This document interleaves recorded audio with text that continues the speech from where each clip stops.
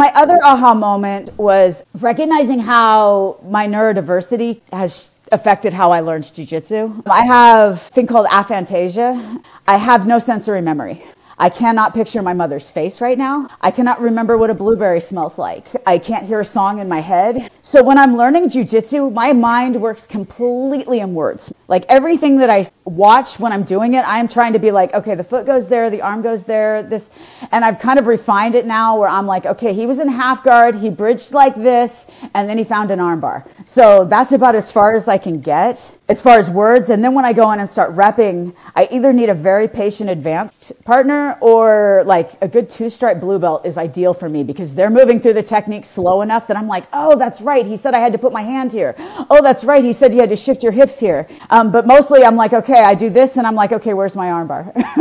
When I'm learning something that's outside of my movement patterns. So it was really eye-opening for me when I started to learn from Bindi because jiu-jitsu was so overwhelming to me. As you can well imagine, I can't like remember what I just watched an instructor do, even if he did it 8 times. So learning from Bindi and learning his structural approach and finding the movement patterns over and over and over again, then I'm like, okay, I know where I am now. And I can do that sort of stuff. And so understanding that my brain is doing very different things than everyone else's is, and I think we all are. So this is why I feel like this is applicable to most people. And so to understand like the way the teacher is teaching, to like really be able to grip on and be like, okay, this is how my brain works. And this is how I learned jiu-jitsu was really eye-opening for me too, to understand, because I knew I had it, but I didn't realize how it was affecting my jiu-jitsu learning, if that makes any sense. Like I didn't realize that, like, because I'll do things and then I'll put like the wrong arm up and turn the wrong direction because all I remembered was the arm up in a turn. And so like a lot of times when I get outside of my movement patterns, people will be like, what belt does she have? Because all of a sudden I'm looking like a 2-stripe blue belt.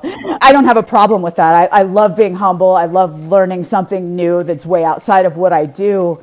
But I think figuring that out, that it was affecting how I was learning jiu-jitsu, has really allowed me to like refine the way that I learn jiu-jitsu. The way I process new information now is different, and I'm more intentional about finding my 2-stripe blue belt. Because if I'm working with like a good, like high-level person and they don't know this about me, then they'll just flow through the thing just as quick as they learned it. And I'm like, I don't have an opportunity to feel and put words on what they're doing. So that's another aha moment for me, was like, oh, I learned jiu-jitsu very differently than everyone else does.